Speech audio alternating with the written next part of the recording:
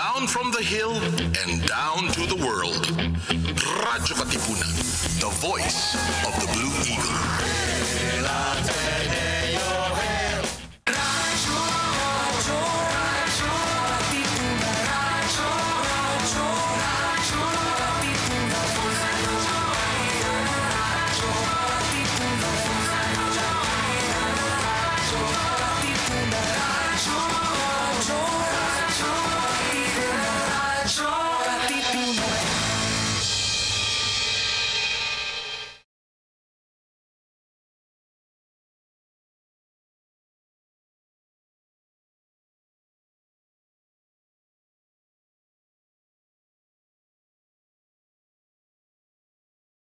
Radyo, radyo, radyo, radyo, radyo, radyo, radyo Katipunan, radyo Katipunan, radyo Katipunan, radyo, radyo, radyo Katipunan, radyo Katipunan. Voice of the Blue Eagle, kami di mapipigil sa pagbabalitang tumpak at tama.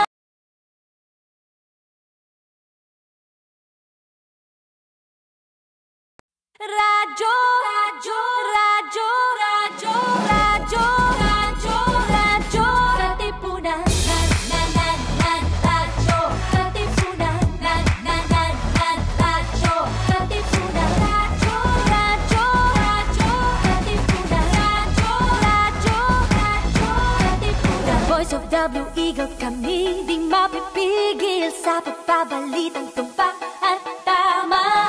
Buhay atin sa labas ng eskwela, ating ibibida lahat ng eskwela. Radyo, radyo, Katipunan, radyo, radyo, Katipunan, radyo Katipunan, Katipunan. Kawan ni Ignacio, Katipunero sugo, todo sa kayot, tulong at tulong. Ipag the Blue Eagle, galing hiding at tigil.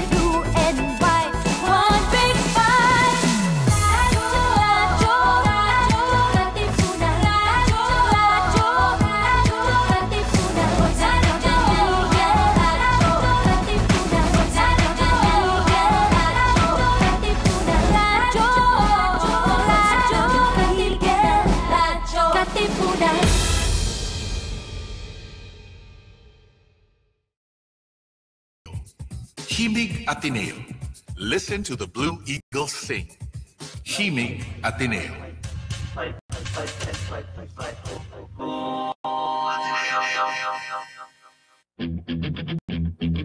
Radyo Katipunan. News, insights, inspiration. Radyo Katipunan. Down from the hill and down to the world. Radyo Katipunan, the voice of the Blue Eagle. Radyo Katipunan. News, insights, inspiration. Radyo Katipunan. Down from the hill and down to the world. Radyo Katipunan, the voice of the Blue Eagle. Welcome to the Rundown, where we take you right into the action with the latest sports news, updates, game previews, breakdown, and analysis in, around, across, and beyond the Ateneo. And now, let's get ready.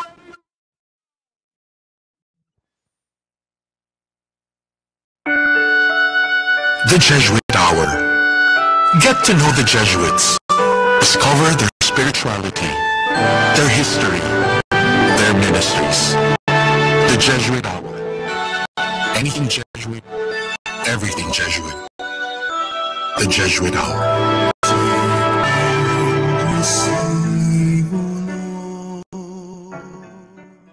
Yes, welcome to the Jesuit Hour in our radio station here at the Ateneo Campus, Radyo Katipunan. I am your host, Father Nono Alfonso of the Society of Jesus. Magandang hapon po sa inyong lahat. How has been your Ash Wednesday so far? Of course, kami po dito sa Jesuit Communications, we are very excited because we have just launched. Soft launching lamang po. itong ating istasyon dito sa Ateneo de Manila Campus. Yes, this is our Ateneo Campus Radio. Please spread the word around. This is Radyo Katipunan. Exciting. Oo. At pasensya na po kasi kayo. Dapat pag Ash Wednesday, medyo ano tayo, no? Medyo gloomy and sober. But we cannot keep the good news anymore to ourselves. Kailangan na pong magsahimpapawid ng agila. Radyo Katipunan. And of course, sabi nga po natin, matagal na po itong pinapangarap ng Jesuit Communications to be able to help out sa ating pong Pangulo ng Ateneo de Manila University, no less than Father Jose T. Villarin of the Society of Jesus. Matagal yan po itong pangarap din na magkaroon tayo ng campus radio. And to help me, nako naman, go down memory lane, matagal na po ito talagang plinano. May kasama po tayo ngayon, of course, ang matagal kong partner in crime sa radio unit ng Jesuit Communications. Pero nang ibang na siya nang ibang bahay na. Grabe ka. Okay. Naka-on ka na ba? Naka-on ka? Mukhang naka-on na ako ngayon. Okay, Father, so magandang hapon po. Wala pong iba kundi si Miss Bianca Orenciana. Good afternoon po sa mga nakikinig dito po sa Radyo Katipunan. Para namang may nakikinig sa atin. Meron naman siguro, Father. Yes, parang okay, so Bian, you were my partner in crime and we were thinking of this dream, Radio Ateneo Campus Radio. At sabi nga natin, sa ating research kasi, di ba, na almost all the universities in the US of A and I guess in the United Kingdom, they have campus radios because their colleges, the buildings in the campuses are separated, right? Yes. Halimbawa, nung pumunta ako sa Harvard, hindi po totoo yan. Hindi ba ako nakapunta ng Harvard? Anong school lang ba napuntahan ko? Ano ba natalo mo, Father? Nakapunta ako sa Fordham University. Yes, so and then, meron din po silang yes, meron din sila. Oo. So sabi natin, dapat dito rin sa sa Pilipinas, yung ating mga universities, meron ding radio for campus. Yes, para sa students, school communities, universities. So, lapit-lapit ka pero sa mic, Ms. Bian. Okay. Yeah. Relax. Okay. Okay, relax ka. Chill out. Meron na akong bagong tagline sa atin Ano yun? Radyo Katipunan. Chill out with us. We serve coffee. Biscuits and bakit wala akong coffee ngayon dito? Maya lang. Ako nga, galing lang ako sa misa, Miss Bian. I just came from 2 masses at marumi pa yung aking kuko because naglagay rin ako ng krus na abo. Yun. Okay. Akala ko, Father, puso yun nilalagay nyo ngayon. Oo nga. Dahil Valentines Day. Do you really want to talk about Valentines Day? Talaga mo, dito natin siya i-discuss, Father. Kanina, Father, nagmisa ako. Ako nga nagmisa, 6 a.m. sa aming parokya. Yes. At parang sinabi nga po doon na at the heart of the Valentines is Lent. Kasi Valentines. Diba? Yeah, meron din ako niyan. Sige nga, Father, go. Meron din ako niyan Bakit nagkataon? Do you know, mga katipuneros, yan po ang tawag natin sa mga listeners natin ng Radyo Katipunan, mga atinista, mga katipunero. Alam niyo po mga katipunero, Miss Bian, na nangyari ito 75 or 78 years ago na nagsabay ang Valentine's Day and Ash Wednesday. Yes. Okay. This was in 1945. World War II. Na ang ibig daw pong sabihin, ang mga katipunero, ang ibig sabihin ay yung inyong mga love life ay magkakagyera-gyera din, magkakagulo. It will end in war. Joke lang po. But that's true. That's a fact. 1945, the last time that this happened. Valentine's Day and nag-coincide sa Ash Wednesday. But let's go back to Kaya po narito si Bian so that we can explain to all of you. Wala ko, Father, magchichikahan lang tayo ulit. Maya. But business muna. Business muna bago friendship. Okay. Business muna, mga fellow Athenians. why Radyo Katipunan? So I already gave a very brief background there that just like in the other in universities in the US, meron pong campus radio to unite the schools, no? the various units in the campus. So we also desire that for the Ateneo. And si Miss Bianca po, when she was still here with us, Jesuit Communications, siya po ang nag-research. May mga pinuntahan kayong mga eskwelahan, di ba? University kayo ni Paul. Nag-tour po kami ni Miss Pauline, ng ating creative director po. Mga pinuntahan kami mga schools and university. Tinignan namin ang setup nila, tinignan namin ang pagtanggap din ng community sa kanila. Yung kumbaga, of course, the functions of radio. Tinignan din namin kung alin yung mga nag-a-apply, ano yung mga pangangailangan. Tsaka po, mas na-excite din po kami nung nag-research kami dun sa mga programa. Correct. Content of the radio. Parang this was like 5 years ago, right? Around that time, yes, Father. Para kami nag-campus tour. Correct. So, just tell us, sino yung, or alin yung mga napuntahan yung universities in Manila? I remember yung UP, pinakamalapit. UP, meron sila, di ba? Napunta po kami doon. Alam ko, nakapunta rin kami sa may Manila area. Adamson. Ang Adamson meron eh. I found out. Meron ang Adamson, ang Lasal meron. Ang napuntahan nyo yata isa, hindi ko alam kung Letran or Lyceum. Parang Letran. So they have their own campus radios. Ano yun? Miss Bian. Yes. Formal. Formal. Yeah. Ano yun, Miss Bian? Sa research ninyo, who were running the campus radios? Meron pong tumatayo pa rin na station manager. Kumbaga, sila yung nagpupulis, kumbaga, meron din siya mga tao para sa traffic, meron siya mga tao para sa mga general script.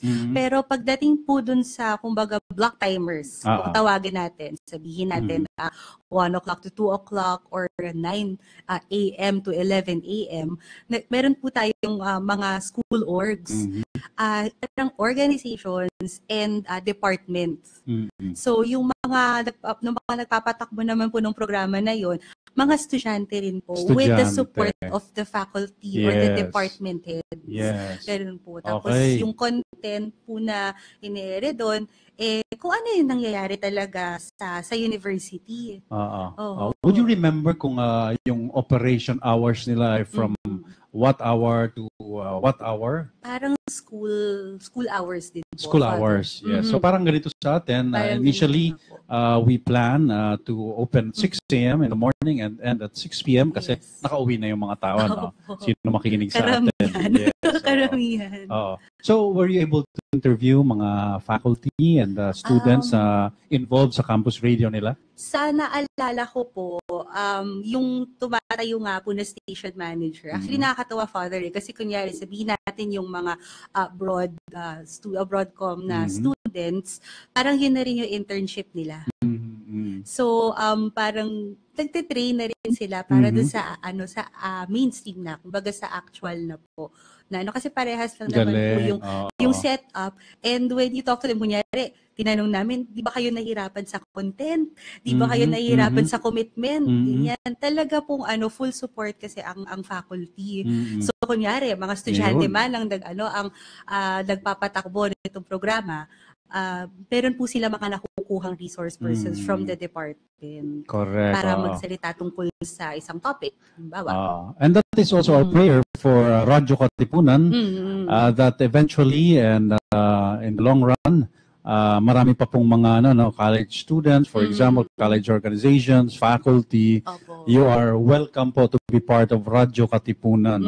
This is our dream also, that more and more get to be involved in our campus radio. Yes. Tsaka, Father, isa pa lang naalala ko, hindi lang po siya tumatayo na campus radio. Kumbaga parang community radio na rin po siya. So yung nearby communities po na nakakapakinig po or sakop po nung kumbaga sa tawag dito yung sa kanilang mga stasyon na po nila, nasasagap nila.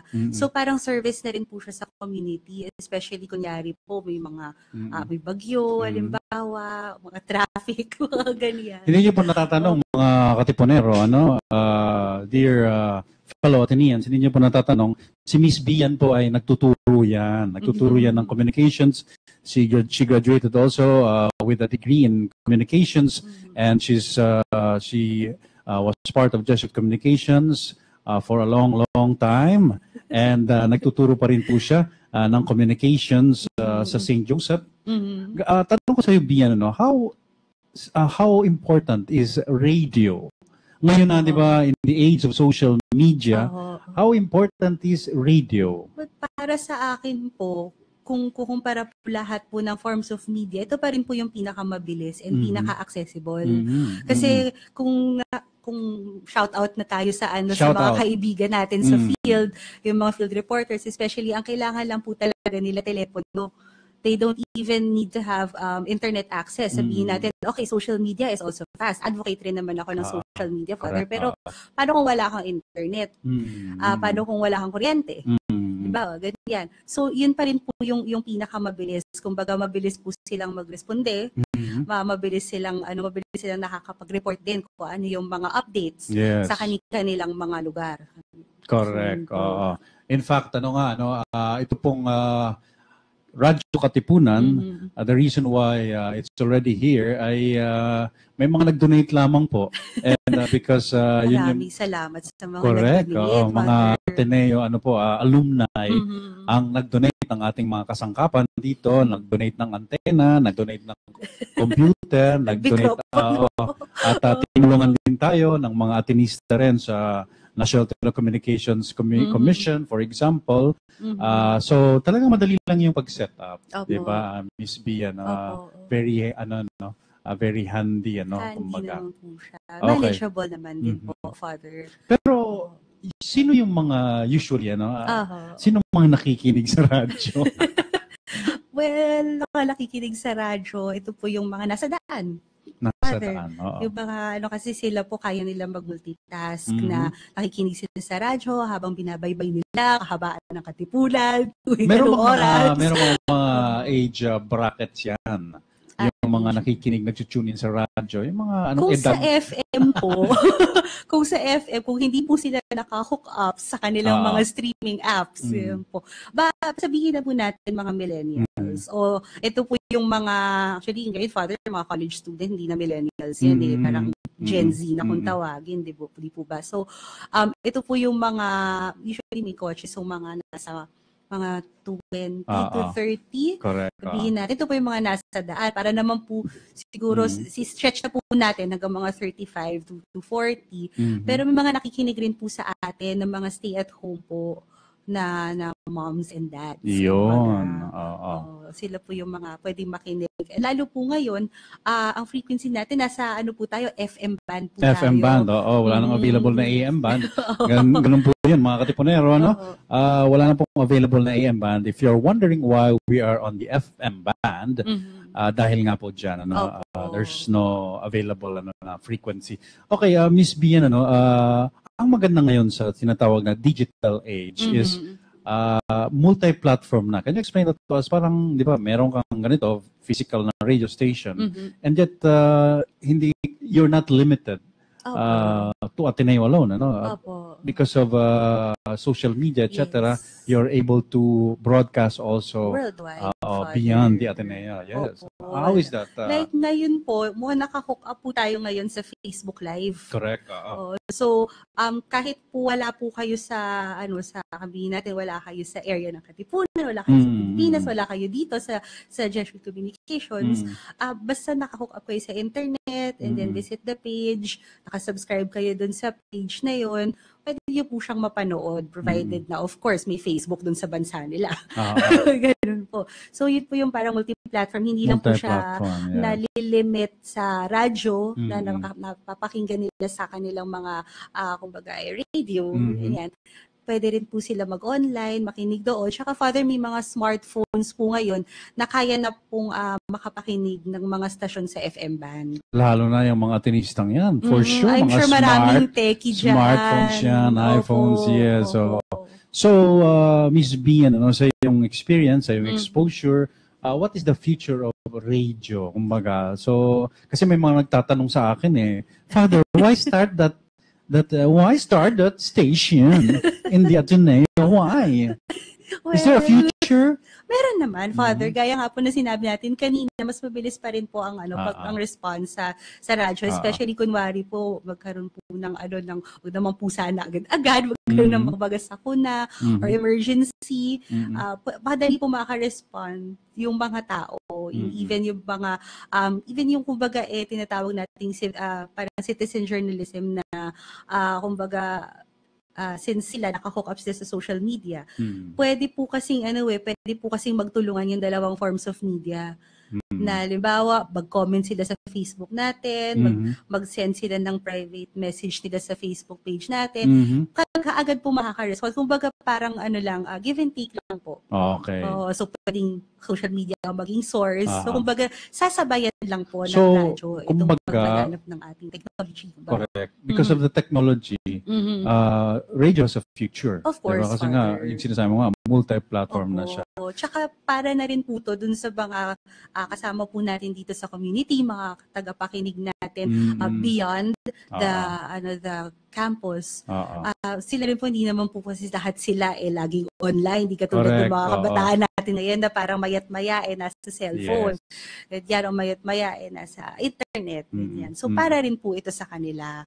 Okay. Service na rin po. So back to yung pong history, yan yung laman ng research ni Ms. Bian.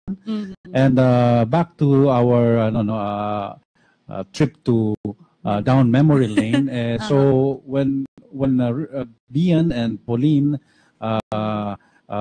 were done with the research, tapos sila sa mga campuses to find out what they have, what are existing. Yun po, we went to Seb Sarmenta, yes, chairperson ng Com Department. Shout out din. Shout out, yes. Kumusta ka na ngayon? Busy-busy yan sa sports. Yes, so sports po natin yan, sports announcer sa UAP and sa PBA. Not sa UAP, PBA siya. Correct. So shout out. We would like to thank Mr. Seb Sarmenta, or doktor na siya ngayon, di yan. Ay, sorry. Yes, doktor na siya after 5 years na pinag-uusapan natin itong radyo na ito. Natapos yun na lang yung PhD niya. So doktor na po. Nilo-launch pa natin ito ngayon. But we owe a lot to Seb Sarmenta because when we approached the communications department of the Ateneo, Seb Sarmenta was very supportive, very open, very welcoming to the idea of having an Ateneo campus radio. Isa pa po, Father, sa mga gusto natin pasalamatan, sumalangit daw si Kaluwi Tabing po.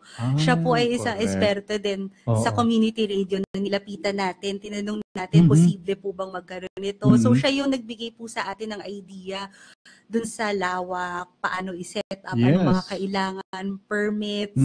Kumbaga parang from the ground kasi siya rin po. Saan siya napuntahan? Kasi nga, he just passed away last month if I'm... We invited him po dito po sa ating opisina. Ka-meeting nga po natin siya nila Miss Pauline. Tapos nagbigay pa nga po siya ng... Pero siyang mga manual on community radio. So nakita na po natin, na pag-aralan din po natin yung basics and then paano natin siya maya-apply dito po sa ating community. Ano siya sabi nila when he passed away, the media community in the Philippines lost an icon. Dahil po siya he symbolizes, he started community radio, correct, in the Philippines. Ini-import pa siya sa East Timor, alam ko, Father, para i-set up. Kasi, syempre, hindi natin yung kapasidad din po ng bansa.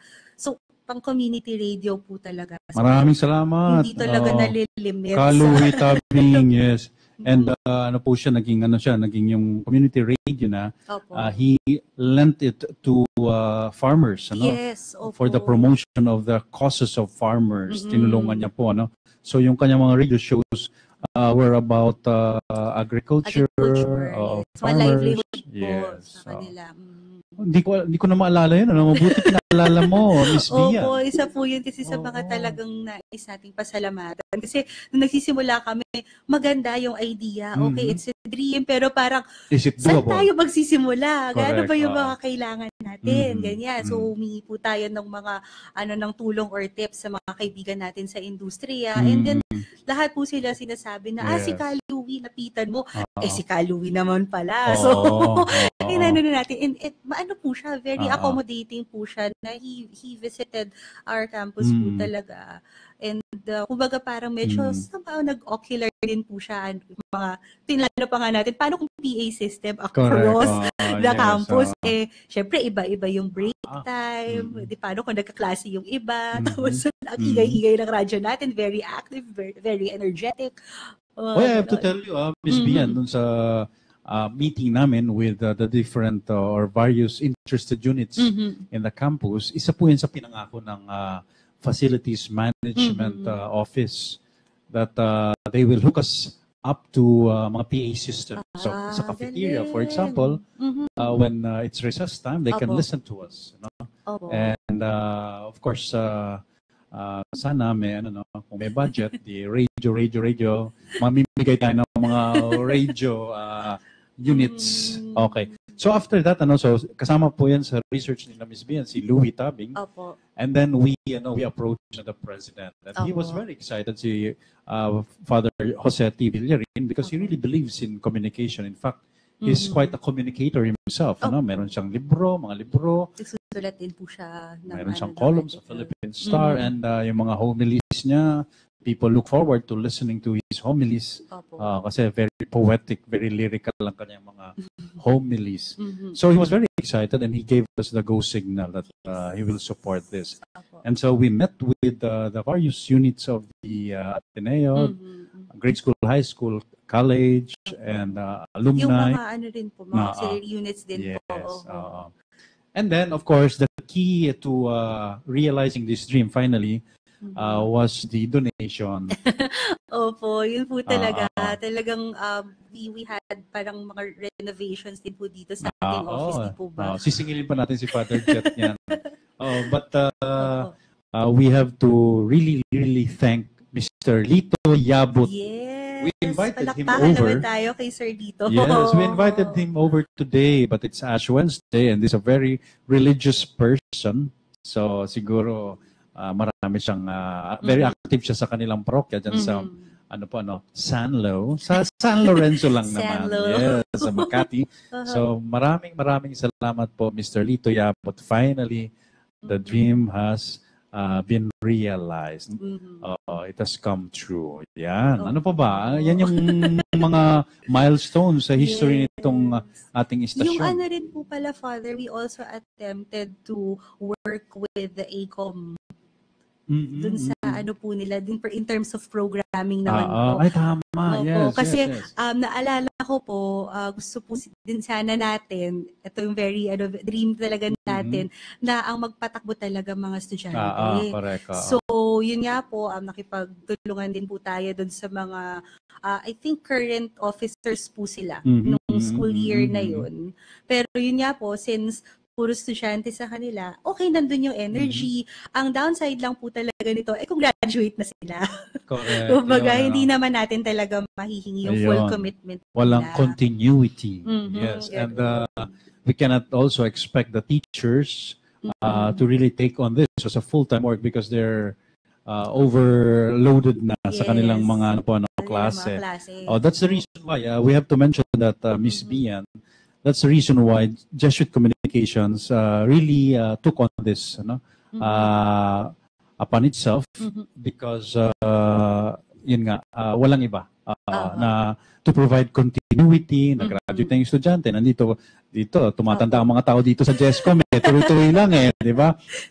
For those who do not know us yet, Jesuit Communications is the media arm of the Jesuits in the Philippines. So we are in television, we have TV shows, we are on radio, we have radio shows, and we also, we're very, kilala po tayo sa music, especially Manoling Francisco, Father Eddie Ontiveros, Father Arnel Aquino, and so on and so forth. So that's Jesuit Communications for you. Okay, so here we are. Ano masasabi mo, Miss Bian, Kasi iniwanan mo na kami. Grabe ka, Father. Pero eto. Ano naman tayo? Di ba nakita mo nila na, uy, totoo na pala to? Siyempre, Father, nakaka-proud din. And you're part of this. That's why I invited you talaga. Hindi ka ba natotouch? Tatouch ako, Father, wait. Pero mamaya tayo umiyak. Baka kailangan mo ng cue ng ano dyan, ng dramatic music dyan, Father. Hindi, pero nakakatuwa talaga. Hindi ko paggamay, Miss Bia, ng ating control hindi panel. Hindi, todo na pang-aasar sa akin. So, but what are your reflections? Finally seeing this, and you are our first interviewee, and this is the first live radio program, okay? So, nakaka-proud. First of all, tsaka very grateful talaga po ako dun sa mga tumulong po sa atin. Yes. Nung nagkaroon nga tayo, Father, nung meeting with the different departments, I think it was the first meeting that we presented yung kumbaga the programming, yung parang iniisip po natin or yung proposal po natin.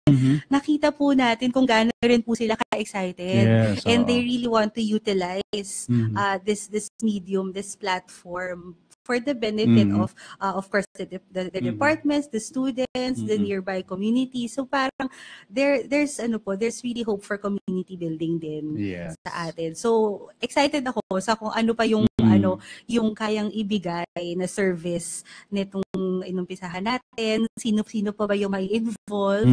Sino pa ba yung sino pa ba yung makakasama natin dito sa continuing journey? Paano siya mag-evolve pa? So, Miss Bian, let me just give you a rundown of what we have so far. Okay. So that baka pwede ka mag-comment. You're the expert, okay, and you were part of this project from the very beginning. So far, ito po yung ating Miss Bian. So maybe you can comment and give us advice.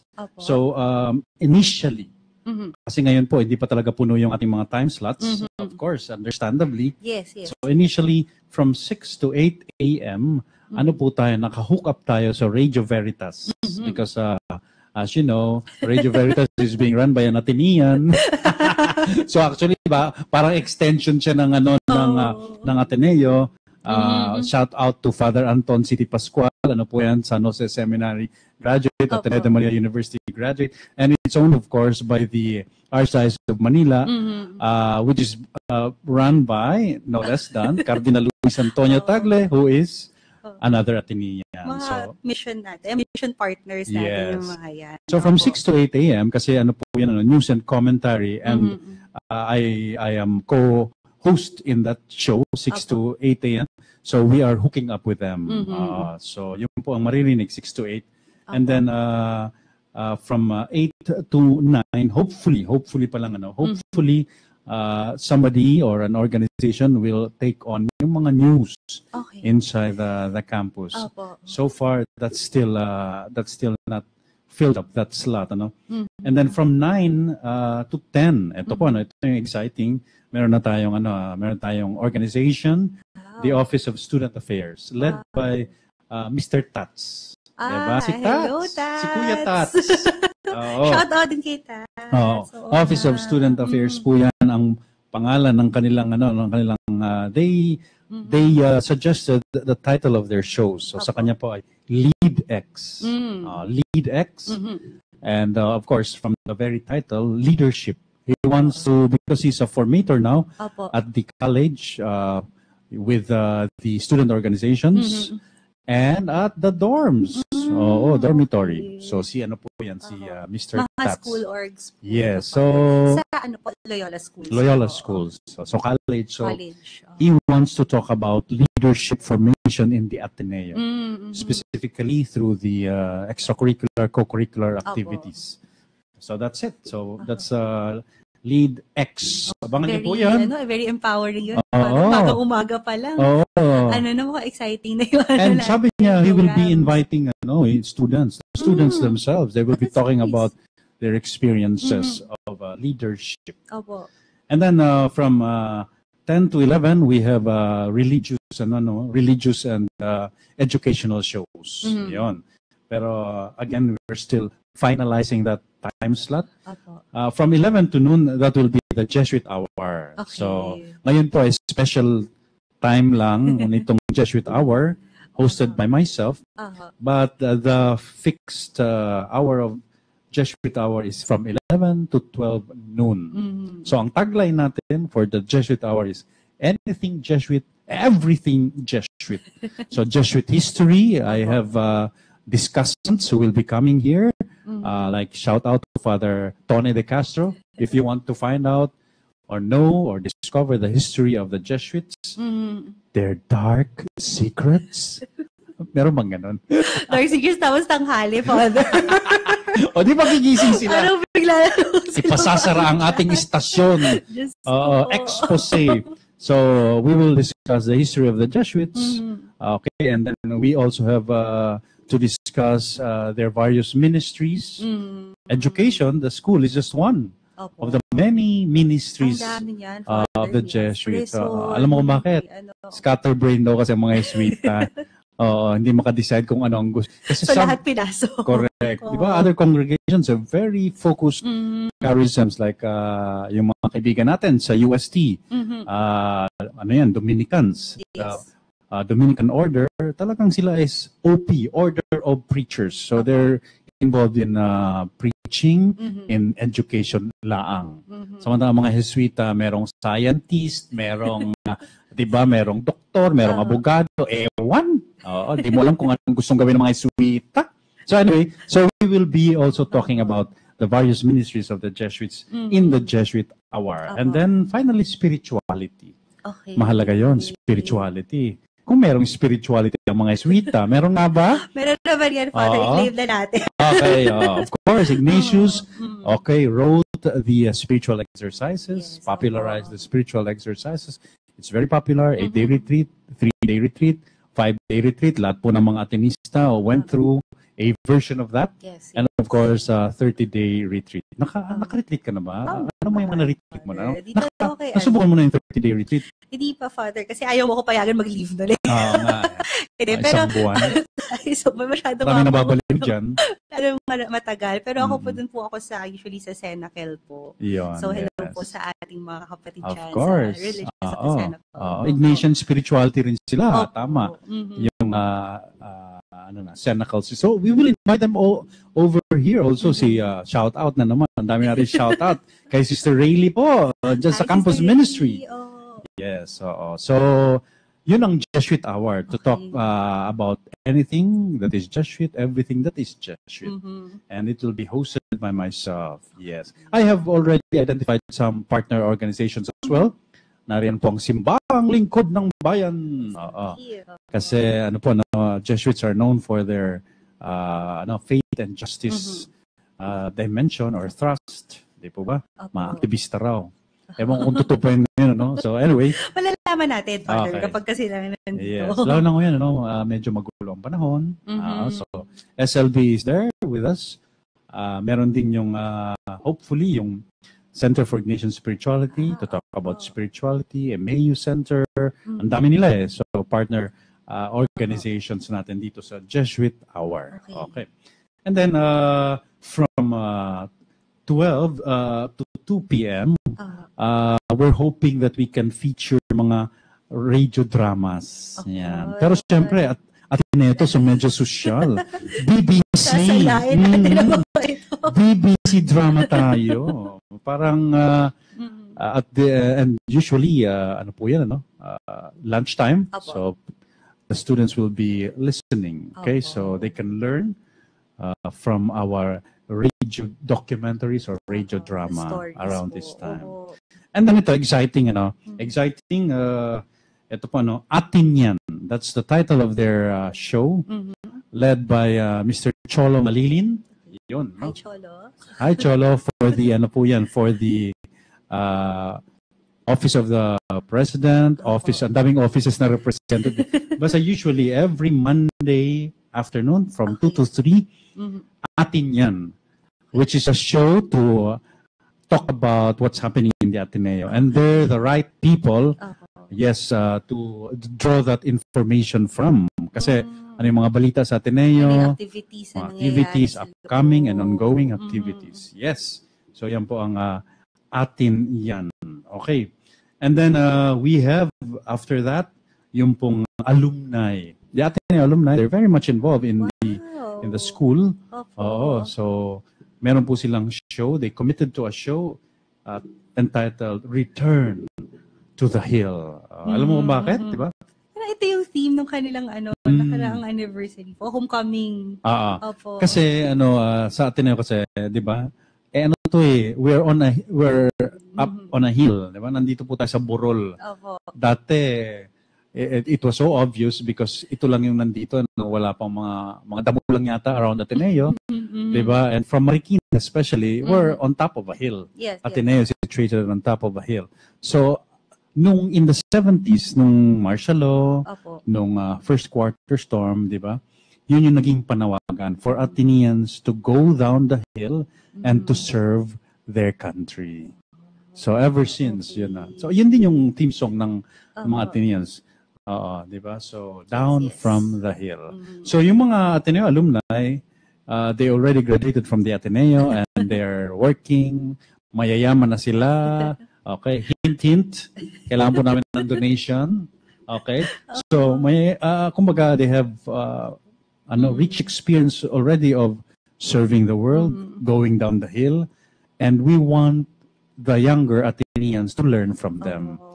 So we have asked them to return to the hill.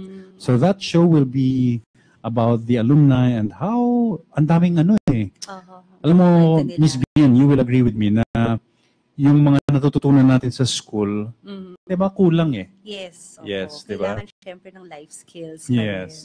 So, kailangan natin. Yun, Father. Sila rin po, makakapagbahagi rin po sila ng kwento nila para marinig din ng younger generation. Lalo na po yung siguro graduating students. Yes. Nila na, okay, ito na yung haharapin ninyo, ito yung mundo, #goals. Yung sinatawag nyo ng College of Hard Knocks, di ba? Yung totoong buhay na. So, we can learn from our alumni. And they will be, papalit-palit sila with Bob, yung senior high school. They're committed to running a 2-hour show. Grabe. Bata talaga, daming energy. Yes. Pinangalanan na nating Gen Z or Generation Z.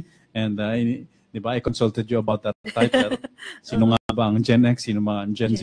So sila pa ang magpapatakbo niyang program na yan, 2 hours long. Confident sila.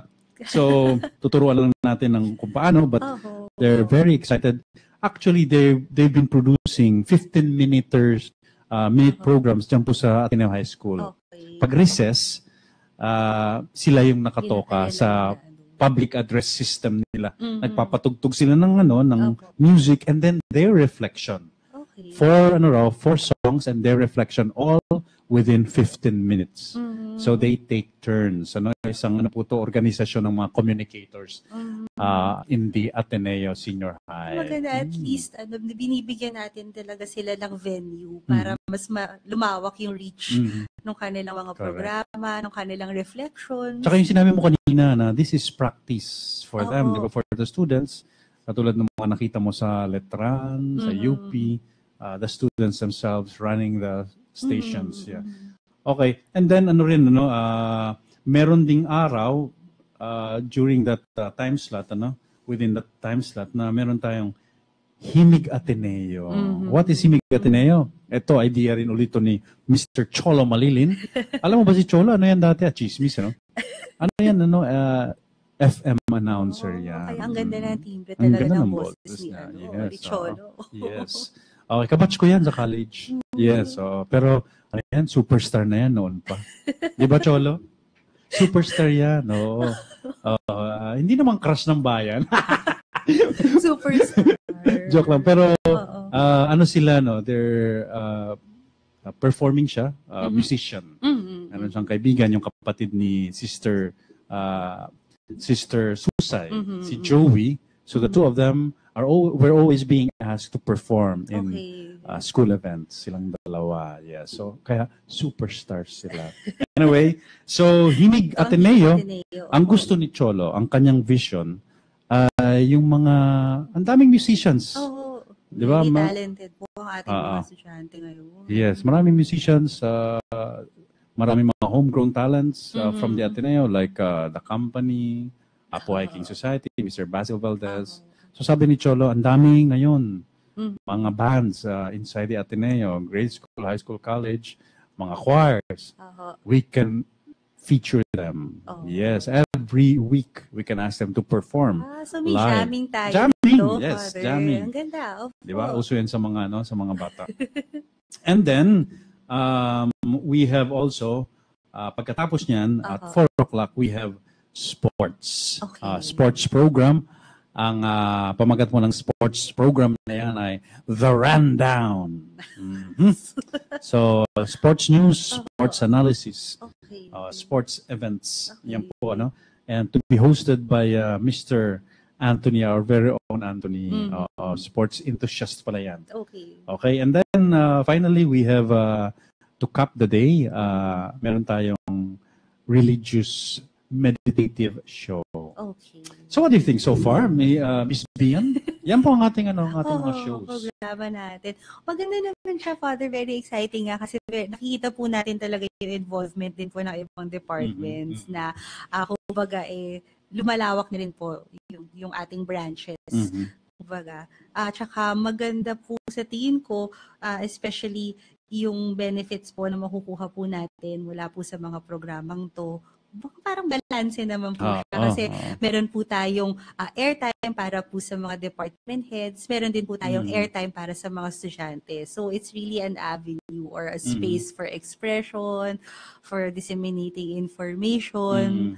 So exciting, Father. Exciting. At sabi niyo po, di ba meron pa po mga time slots na open pa. So baka pwede po din natin hikayatin ng ating ng ating mga tagapakinig, so we would like community. We would like to invite mga Atenista na sumali po sa atin sa Radyo Katipunan, the Ateneo Campus Radio. Please join us. Please be part of this wonderful project. Please be part of the task, the mission of uniting the Ateneo campus, di ba? Ano po yan? Mahalaga yan, ano? So please join us. There are many slots available for your shows. Just, ito ang ating mga, pwede niyo po kaming kontakin. So our contact number, Radyo Katipunan, is 426-5971 hanggang 72. Once again, 426-5971 hanggang 72. Actually, yan yung trunk line natin, ano? It's Jesuit Communications. And also, ang email address po natin, ito, talagang para lang sa Radyo Katipunan. Our email address is radyokatipunan, one word, @gmail.com. And then Facebook, you can also contact us, post your messages, www.facebook.com/radyokatipunan. All small caps po yan. Yan. So you can contact us through those numbers or account numbers. Yes. So exciting, Miss Bian? Exciting nga, Father. Yes. Sana po ano pa yung pwede mangyari. I'm sure mag-grow pa po to, Father. Kasi syempre, nag-uumpisa pa lang po tayo.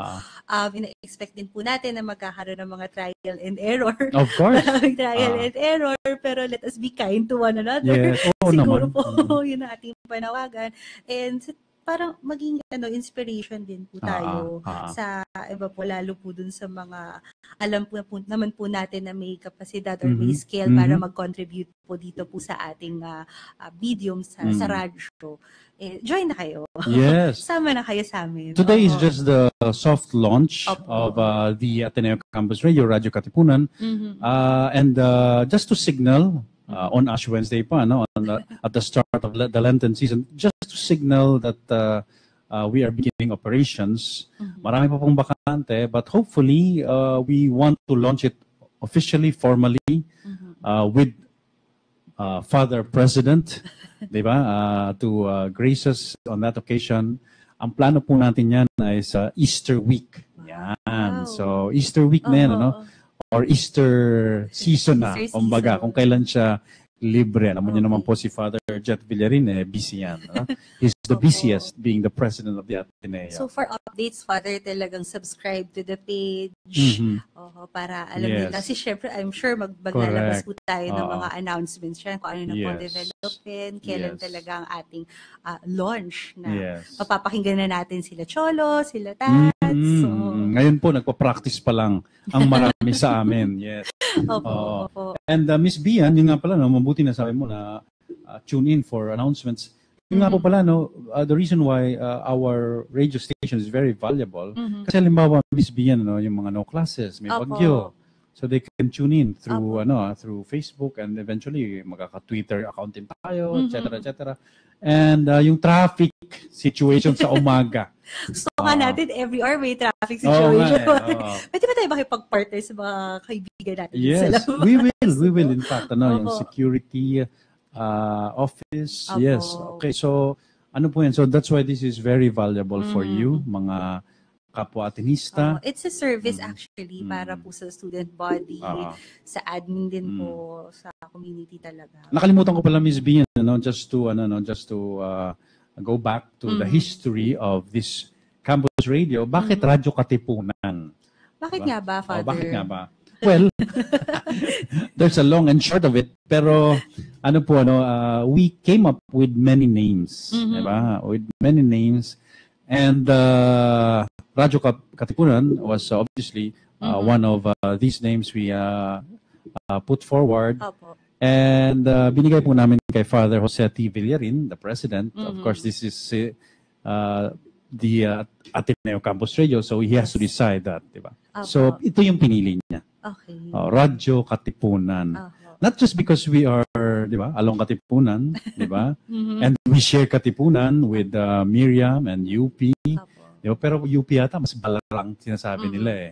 Okay, so yun po yun, not just because of that, but because alam mo ba na yung Katipunan kaya mahalaga sa ating kasaysayan. And I asked Father Rene Javellana, art historian, but he knows a lot of history, general history.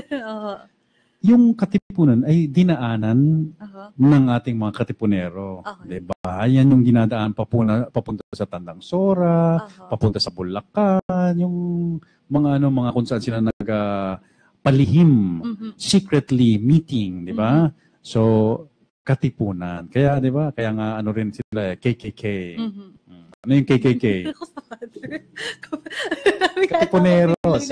So kaya Radyo Katipunan ng ating Pinoy. So to symbolize na ang Atenista nga will be going down from the hill, di ba? If not, they're already doing that. Many Ateneans are already serving the country, even died for the country, di ba? Gave up their lives for the country. So Radyo Katipunan is the apt name for the quality of the Atenea na ganyan. Magis, men and women for others in the service of the Filipino people. Ay, ABS pala yun, ano? Parang ibang search tayo. Pero, di ba, yung ganun yung paglilingkod sa kapwa. So, yan po ang Hindi naman na tinuturo din natin sa ating mga estudyante. So, yan ang natin. Yan ang daladala rin ng ating radyo station.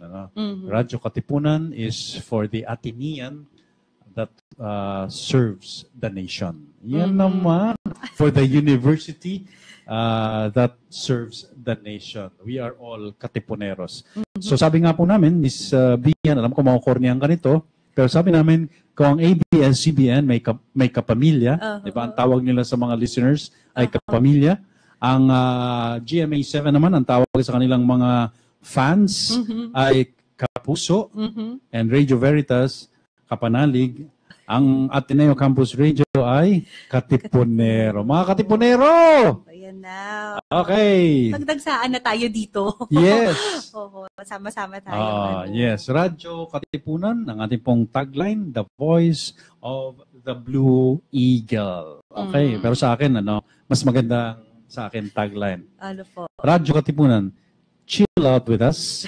We serve coffee. Okay, so maraming salamat, Miss Bian. Maraming salamat din po, Father. Congratulations po sa atin. Congratulations sa atin, Miss Bian. At magkarinigan pa po tayo, Father, yes. sa mga susunod na araw. Actually po, mga Katipunero, I'm offering Miss Bian to have a show here with us. Magbe-brainstorming pa po tayo. Okay, so yun po. And all of you are welcome once again.